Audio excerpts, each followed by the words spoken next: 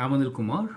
Here is question number 7, where we are going to find the derivative using values from the table. Question is, differentiable functions f and g have the values shown in the table. For x values of 1, 2, 3, and 4, we have different values. Function values, its derivative, function g values, and its derivative values. Question is, if p equals to f inverse of x, then p dash 2 is equal to what? Your 4 choices. You can pause the video, answer the question, and then look into my suggestions.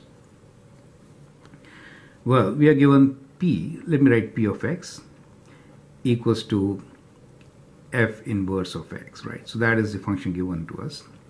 We could write this as f of p of x equals to x, correct? So that is how we could write this, right? F inverse of x is same as f of p of x equals to x, right?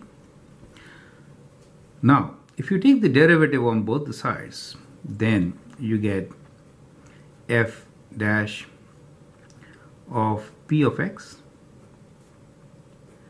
times the derivative of x equals to derivative of x is 1.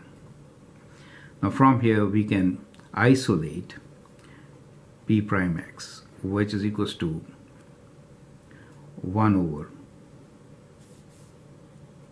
f dash p of x. Now we need to find the derivative value for p at 2.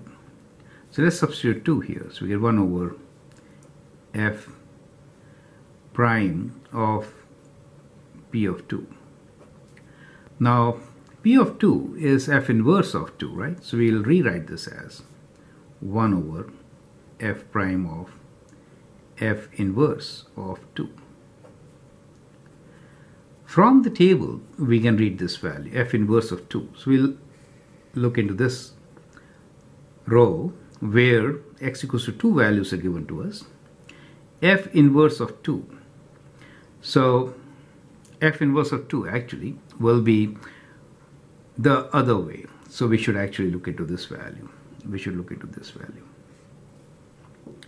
Yeah. F inverse of 2, that means when y is 2, what is x, right? So we get this value as equal to 1 over derivative. F inverse of 2 is 1, right? Okay. Now, for x equals to 1, what's the derivative? It is 4. So we'll write this as 1 over 4, right? So that is how we are going to solve it.